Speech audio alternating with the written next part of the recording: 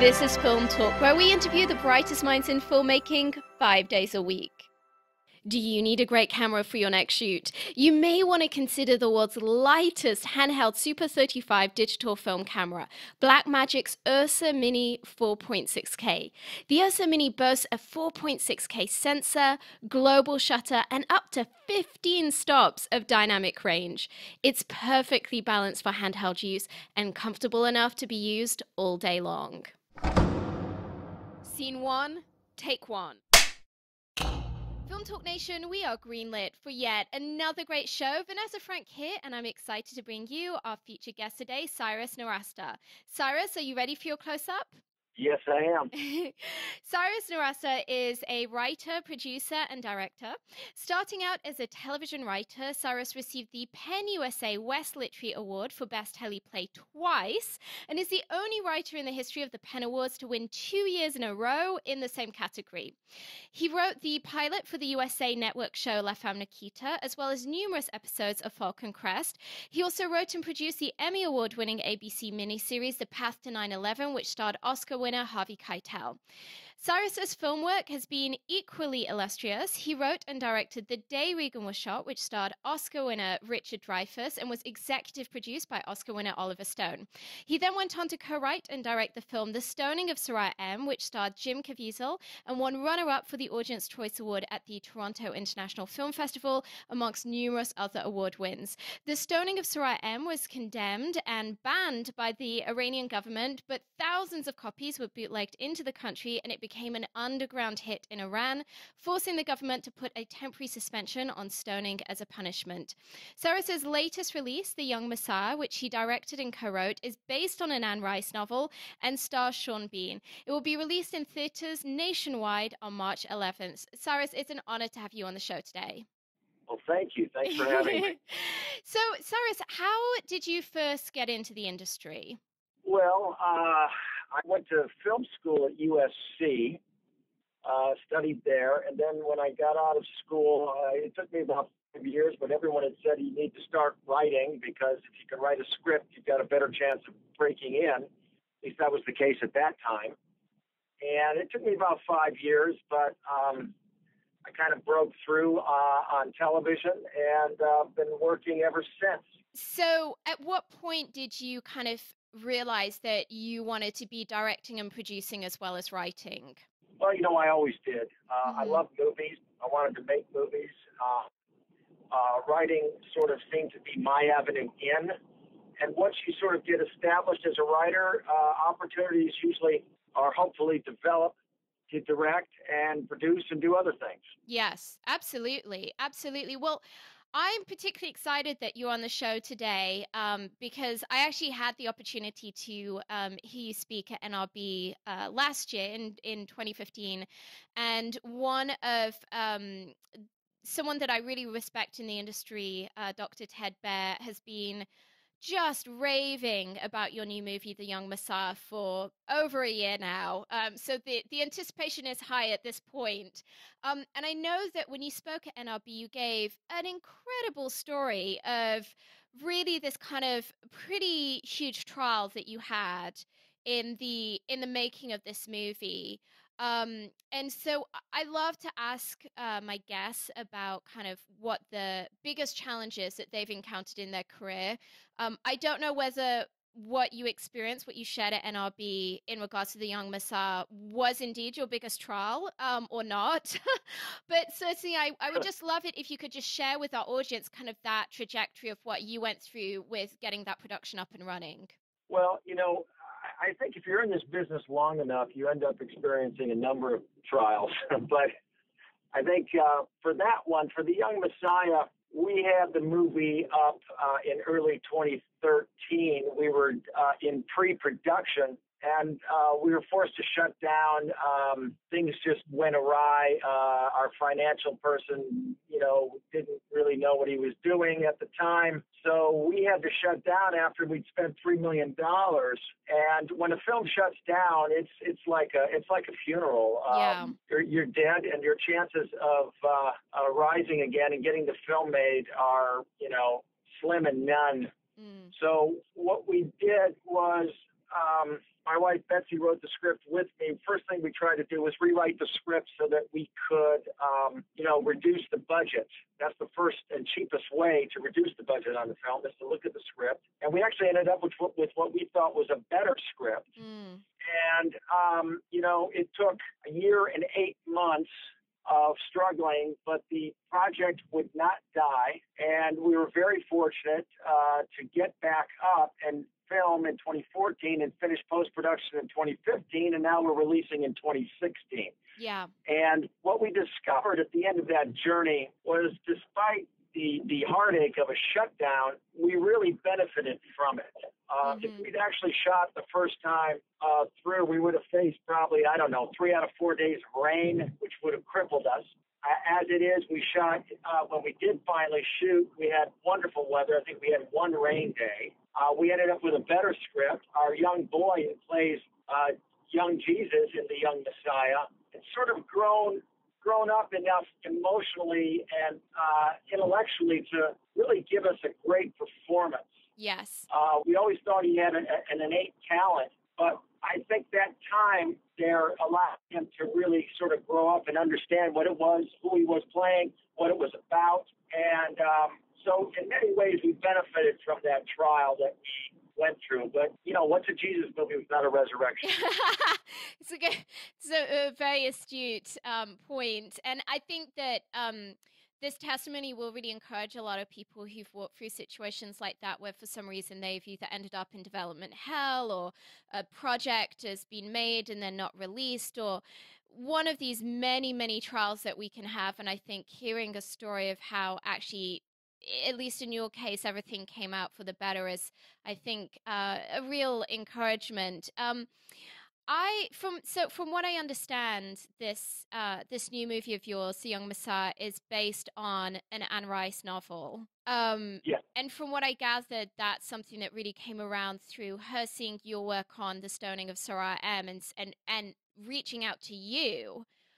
What does it feel like when, as a film director, you have one of the most legendary authors, novelists of our time reaching out to you? I mean, was that pretty, especially knowing everything that how big of a success the adaptation of Interview with a Vampire was that a pretty mind-blowing experience? It really was, because what's interesting is Betsy and I, my wife Betsy and I, were aware of the book when it first came out.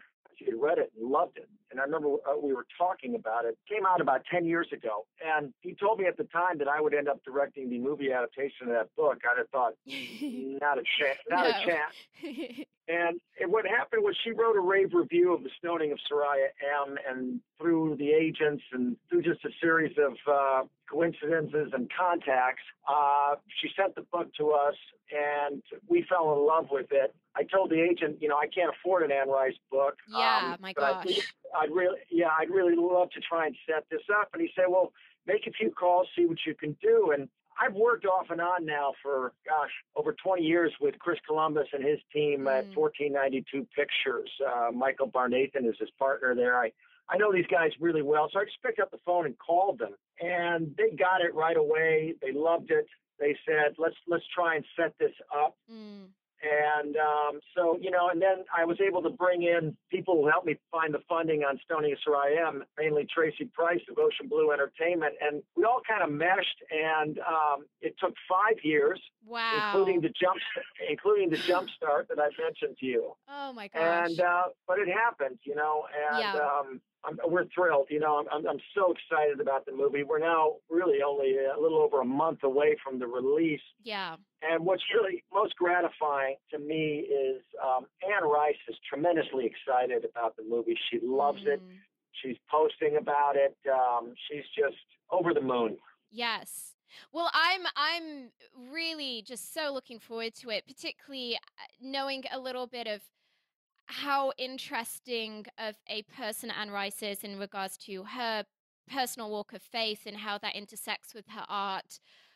I think it's going to make for a really fascinating movie. One thing I'd love to mention too is that, her book originally was entitled Christ the Lord Out of Egypt. Yes. She's so happy with the movie that she retitled the book on the No. reissue, The Young Messiah. So it's in the Wow. bookstores as Young Messiah, and very few authors will do that. Oh my I think that's an gosh. expression of her enthusiasm for the movie. Yeah. So is she doing like a special release of the book for Yeah. the movie release? Yeah. I mean, I can only imagine for finances. It's kind of incredible to me that it would have even taken this long, because I would have imagined that um, having a property, any Anne Rice book optioned would be a pretty surefire bet. But I guess it just goes to show that making movies is a really difficult endeavor that does require a huge amount of patience.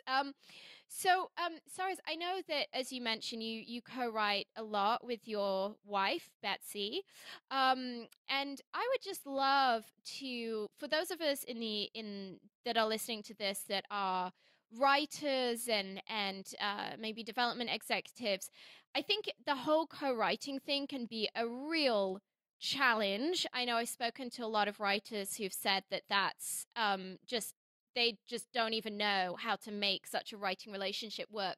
What kind of hints and tips and advice can you give those of us who might be interested in some kind of a co-writing partnership?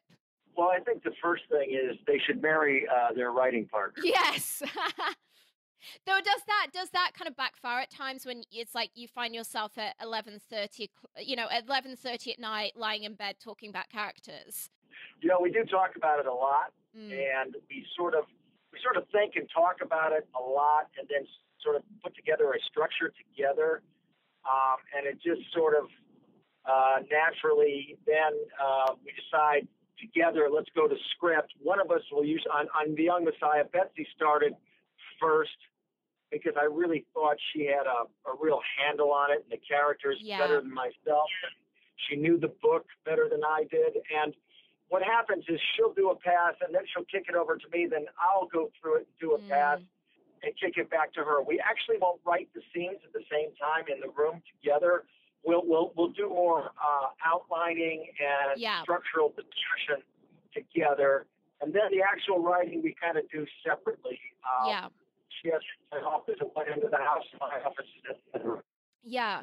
And so in terms of the process of adapting a novel, I mean, candidly, if I was tasked with the job of adapting an Anne Rice novel, I would be terrified, because it kind of, and to boot, it's, kind of you had this extra layer on there of effectively telling this kind of apocryphal story of um the young Messiah, the years that we don't know about, that where it's a lot of this is speculation, a lot of this is kind of creative interpretation. There are all kinds of issues, theological issues, etc., about orthodoxy, and so we had to sort of readdress some of those in our adaptation.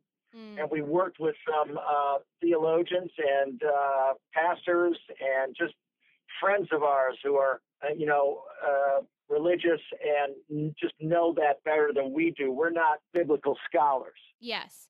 And that presented a whole other challenge here. Now, I think in terms of our adaptation, I think it's a very faithful adaptation to Anne's book, but it's not a literal one. I think we got to the essence of what she was trying to accomplish in the book, in the movie, but we went about it sometimes in different ways. Yeah.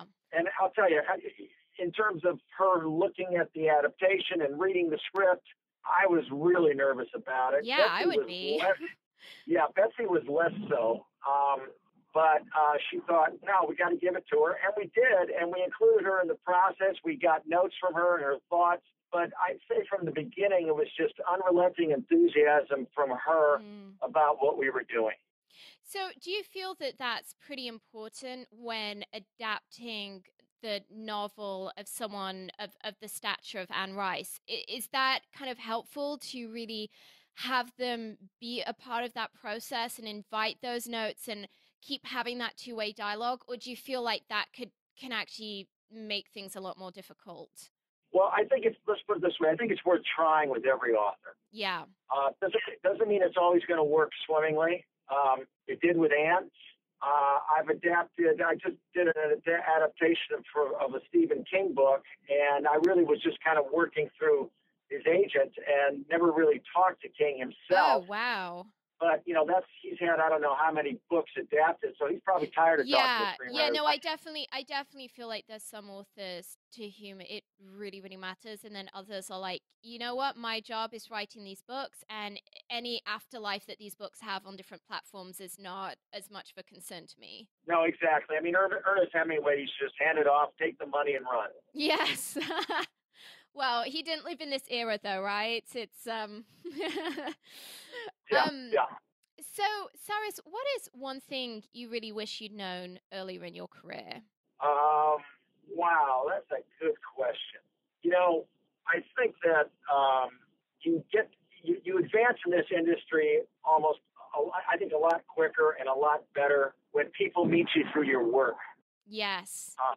I don't think the social scene is the answer. I think the answer is to do good work, and the people who read your scripts or see your film or know of your ability or heard about you through someone else, those are the ones who really help you because you're both sort of motivated by self-interest to get a movie made or to advance a project. And I think that's one. So often people say, "Well, it's who you know. It's who you know." And I think it's more who you get to know through your work. Yes, absolutely. What I really like about that approach is that it's very organic because you're going to be naturally attracting people that like the kind of work you do. If you're making great horror movies, you're going to be attracting people who like that kind of thing, which Yeah. definitely has a tremendous amount of value. Is that something that I mean, obviously, other than this pretty major incidents with Anne Rice, but is that something that you found to be very much the case with your other projects? Yes. No, absolutely. Yeah. I just think, people want to know, well, what are you doing next? Yes. Do you have any other ideas? What are you thinking about? Or they say, I've got a book by so-and-so that I'd love to adapt into a movie, or I have an idea about whatever, the California buffalo, and I want somebody to write a script about it. Yeah. It's just a great way to sort of open up avenues for yourself through the people who get to know your work. Yeah, I think that's an incredible seal of approval and affirmation because we've all met that guy in the industry who really is most of the buzz about his career is just coming through his own ability to make noise, and there's really something to be said for when it's other people who are your best advocates. That's just a sign that you're hitting the right marks in terms of your work. Well, Cyrus, you've been in this industry for many, many, many years, both in television and film and in numerous capacities during that time. I would love to know what you think is just the most important thing for our listeners to understand right now about the evolution of the film industry. Boy, I wish I knew that secret. I mean, I'll say this: it's changing all the time. I think a lot of these new companies that are getting involved in making films and television shows, I think that's tremendously exciting. Amazon and Netflix, and now apparently Apple is going to get involved. I think that's really a positive for everybody, and I think people should, take heart and just keep, plugging away with their scripts and their ideas and keep pushing. I think it's certainly a different business than when I started. But I also think there's as much or more opportunity with all the new media and all the new people coming into the business. Yeah. And I think your exhortation to keep pushing holds particular weight when one knows that it really took 5 years of fighting and persistence for you to get this latest movie out there. And I think that for those of us who are maybe in that position, it's just really good to be reminded of that. Well, Cyrus, we're about to enter our final act in which we're going to be getting some of your top recommendations. But before we do so, let's take a moment to thank our sponsors. Cyrus, welcome to the final act where you'll be sharing incredible resources and mind-blowing answers. Are you ready? Yes, I'm ready. What is the best advice you've ever received?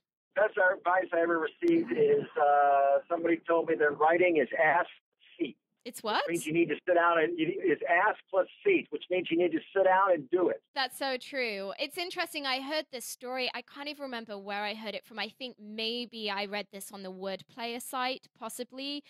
But this Yeah. story of this screenwriting professor who is like at his first class with this classroom of college students who are really excited to hear what he has to say about the craft of screenwriting. And they all sit down and they're ready for class to start. And he just looks at them and says, "Go home and write, class dismissed."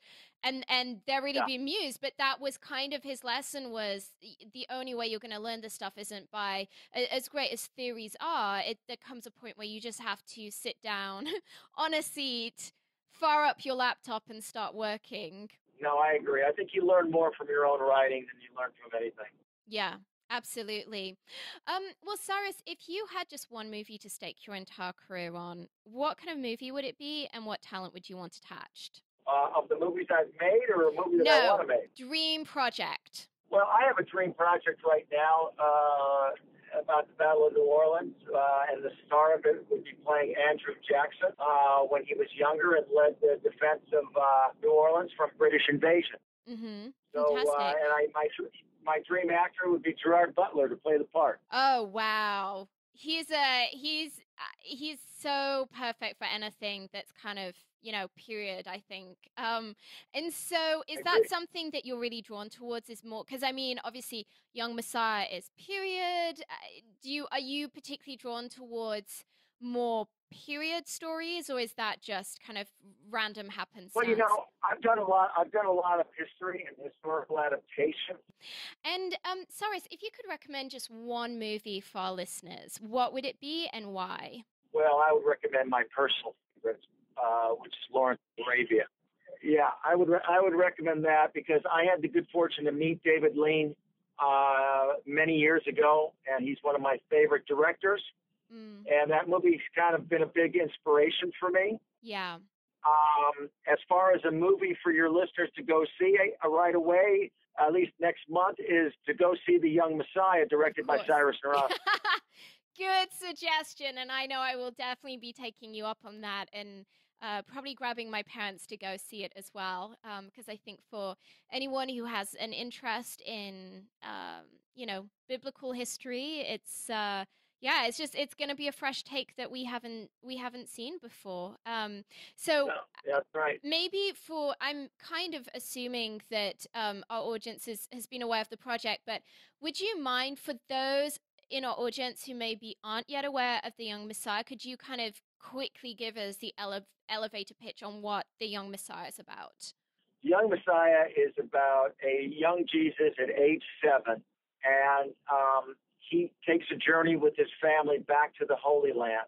And in the course of that journey, he's aware that there's something different about him, and he's asking questions. And Joseph and Mary are sort of reluctant because of all the threats and the dangers and the chaos around him to tell him too much and assume that his father will tell him in time. And Mm. that's what happens. In the course of the journey, young Jesus comes to the full comprehension of who he is and what his mission is. Wow. I mean, there's a story. My gosh. It's interesting. I never really thought. I think this is probably the first time and I'm very familiar, with Christian theology, and yet I think it's really the first time that I've ever pondered that question of, that's the ultimate dilemma for a parent. I mean, if you have a child who's adopted, it's always that dilemma of when do we tell them, at what age, and how much do we say? I mean, my gosh, what do you say if you know that your child is the savior of the earth? I mean, it's a pretty huge parental conundrum. Well, when we get to that scene in the movie, it's quite a scene. Yeah. And I think, this really is a movie for the whole family. I think parents can connect with it. Children can. It's really, I just think, a very connectable kind of story. We take you inside the Holy Family like you've never been. Yeah, my gosh, that's so fascinating. Are you kind of anticipating a certain amount of kickback, of controversy, or has it been fairly well received so far in terms of the different denominations?